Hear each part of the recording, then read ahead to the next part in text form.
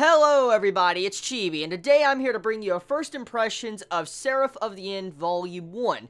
I have yet to actually read Volume 2, which I plan to read very soon, but anyways, I want to be talking about Volume 1. Now, for the most part, this is just going to be a first impression. I'm just pretty much going to give you all my first impressions of the series, and honestly, what you should expect from the series.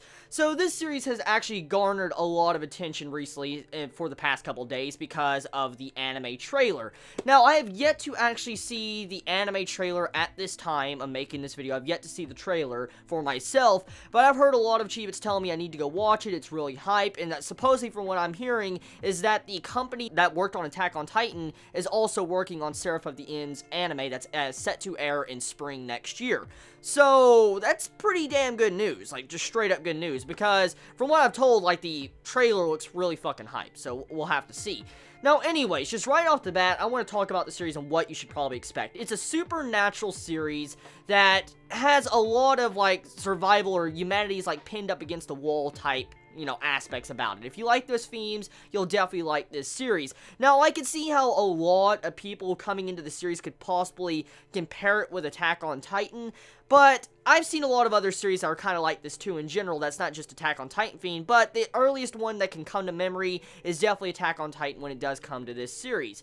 So, the overall aspect has supernatural, vampires, demons, it has, like, demon contracts. Humanity has, like, died from a virus, pretty much. Like, a virus has wiped out majority of all humanity besides, like, 1/10 of humanity. And so, humanity is pretty much fucked at this moment, at the beginning of this volume.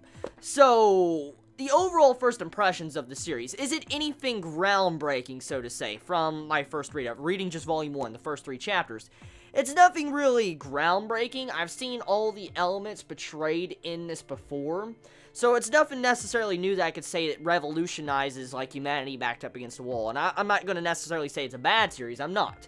I'm just saying it hasn't done anything yet so far from what I've read that just stands out among everything I have seen. Now, the introduction, the first chapter of Seraph of the End is pretty impressive. Like, I like the artwork, the way it was portrayed, but also seeing these kids cut down in this volume, I was like, what the fuck? Like, you see these kids that were supposedly being lied to, saying, like, oh, you stay here, like, any children above the age of 13 will die if they go up top in the real world because of the virus that humanity supposedly made and wiped themselves out. And the thing is when you see these children running from the X and all that, you see this one noble vampire just cut down these fucking children, and I'm like, oh my god. It's just to see these kids getting cut up and all that's pretty freaking gruesome. Like, let's see. Let me find an actual page of it, and I'll show you what I'm talking about for you could see for yourself, because, I mean, it's not the most violent thing. I mean, if you get used to Berserk and stuff, I mean, it's not violent at all. But, I mean, comparing to some things I have seen, it's, yeah, here it is. Pretty much, you see, like, the head fly off right there if you look closely. You see someone getting cut in half right there. You know, just a bunch of stuff going on in the volume. I mean, it's not that bloody, but it's pretty violent. Definitely the anime could possibly portray this to be very violent, depending on how it goes. And since it is the same company that made Attack on Titan, I'm willing to bet it's going to be pretty badass. But anyways, back on topic with this manga.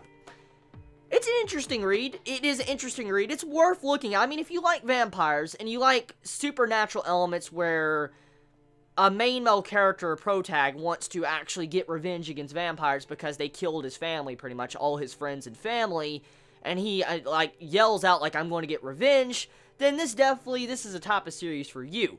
Now, like I said, I have yet to read Volume 2, so I don't know exactly what happens in Volume 2 that changes everything on top of its head, but the introduction of the power system so far from what I've seen is pretty interesting. Supposedly, these weapons are called, like, cursed gear, and these cursed gear weapons are actually, like, demon contracts. Like, you make a contract with a demon, and it becomes your weapon.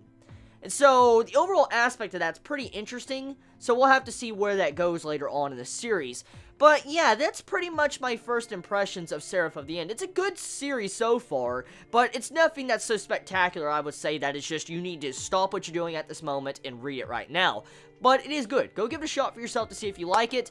There is a lot of different similarities to other series I've seen that's a lot of people like, for instance, Attack on Titan. So tell me your thoughts. I love you all so much. You have a wonderful day or night wherever you live. Please be safe. Chibi out.